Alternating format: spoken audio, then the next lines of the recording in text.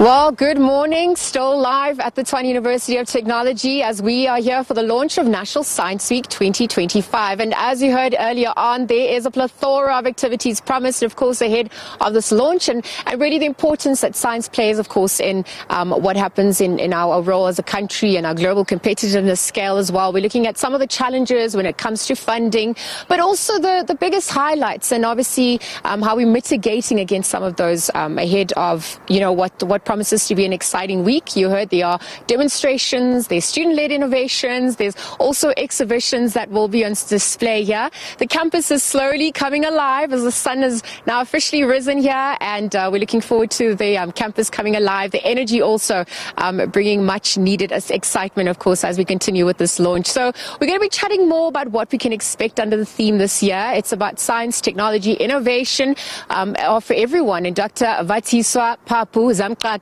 who's the Deputy Vice Chancellor here at TUT, of course, for Research and Innovation Experience, joins us to chat a little bit further as well. So I'm going to bring into the conversation. Doc, good morning. Welcome. Good morning, Lizelle. How are you? I am fantastic. I mean, we're just looking at this beautiful view behind you. It's really promising to be an exciting time as well as we look at the role of science, but equally, the role of indigenous knowledge systems. Complementing all of that, given our unique African context, is so important for asserting ourselves, not only as a country, but as a continent, and of course in that global image. We're at the launch of it here at Tshwane University of Technology. That collaboration with the department this morning. Tell us how that came to be and the significance of it for you.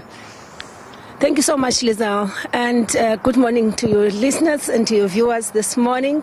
And warm word of welcome to the Tshwane University of Technology, the largest contact university in the country, hosting over 64,000 students, which is very important then that we host this event today, and the significance of the event to us, not just as Tshwane University of Technology, but as academic institutions who are the producers of knowledge, who have been supported heavily by our government to drive research and innovation. To ensure then that science is utilized to unlock the economy. Science is utilized to create more employment.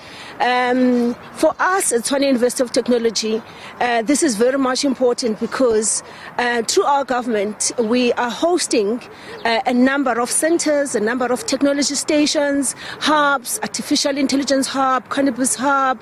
We are hosting a number of institutes, and through these, we are driving science, and not only just driving science for the students, but also ensuring that we are training unemployed graduates in those centers scientifically so that they are able to start their own jobs, talking about unlocking the economy. Yeah. You look at, just to bring some few examples to you, our technology station in chemicals, which is based in Garangua, in one of our townships in the country, whereby during COVID, we never had to buy sanitizers as this institution.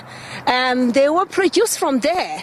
If you go to our bathrooms now, you'll find the hand soaps that are being produced from there. We don't go and buy from Pick n Pay or from Macro as an institution. We go and buy from our own technology station, our own centers, particularly to ensure then that we are also driving the third stream income. I did mention earlier on that we are heavily supported by our government, but we also need as universities to drive the third stream income, and through these centers of science we are able then to produce products that we can sell, that we can utilize for us to drive the third stream income. You go and look at the work that is being done in our AI hub, talking about the significance of today and the significance of science in society.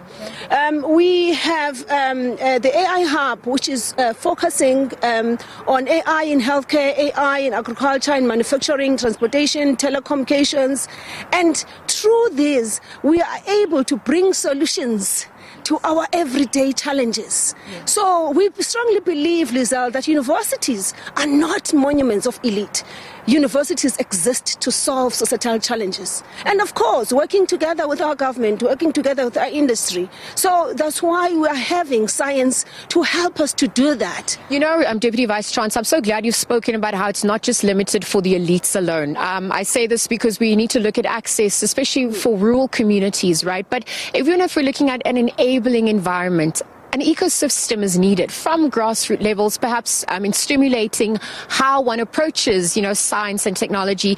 And then in high school, especially given the stats about how students are faring in science and mathematics.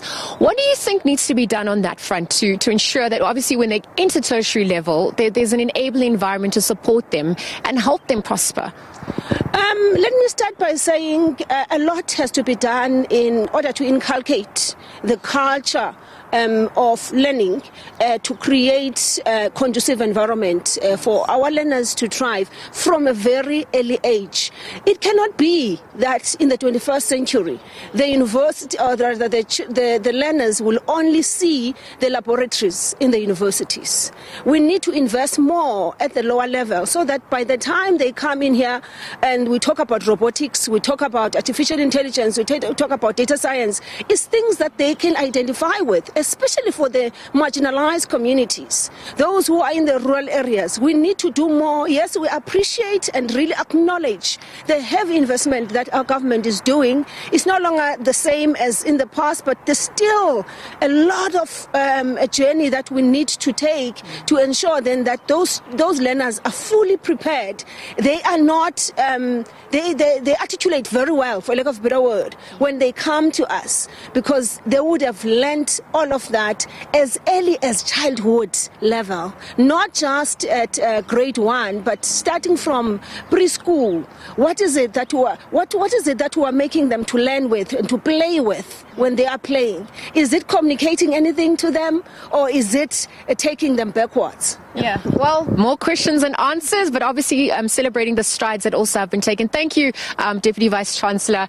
Of course, just this morning, joined by Dr. Vatiswapha Buzamqaka. She's the Deputy Vice Chancellor at the Tshwane University of Technology for Science, Research and Innovation and Engagement. Well, just chatting to us about the plethora of events and exhibitions that are obviously taking place here, the importance of creating an enabling environment for science and technology and mathematics to prosper from grassroots levels all the way up, obviously, as people enter into tertiary institutions and higher learning. We're looking at, what else we can expect as the day progresses. It's slowly warming up a little bit here, and so we're going to head on to the exhibition hall where we chat to some of the exhibitors and learn learn more about a few of the other activities taking place. As she mentioned, there's public health care, there's agriculture, and so we're looking forward to how that's going to be infiltrating, the various fields and ensuring that we are globally competitive.